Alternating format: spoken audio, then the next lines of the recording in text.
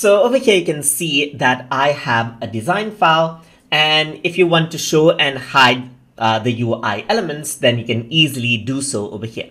So to do that, you need to go to main menu right here. And over here on view, you can see that show and hide UI is an option. The shortcut key for this is Control/ right here. So if I were to go around right here and then click on this, you can see that the UI elements is hidden out.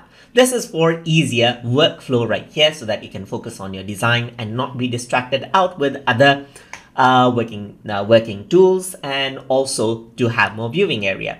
So to get it back, simply press Control/ on your keyboard and then you get everything back. So now if you were to go around over here on to view, you can also see that there's multiplayer cursors. So this is something that you work upon, that you see like use of multiple cursors when you share out the file with others. So you see what others are working with this as well. So you can enable and disable this as well. And over here in panels, you can see that you can individually turn some panels on and off. So if I were to click on show left sidebar, then that is hidden right here. You can go around into file and go to view in panels right here. You can see libraries right here. You can go to view, you can go to panels right here, open the design panel, and then you can go around view panels and then open prototype panel. And what happens is that the panels are accessible right here. You can go around right here and then access it out from the tabs, or you can go to view and from the panel, you can select out the panel that you like.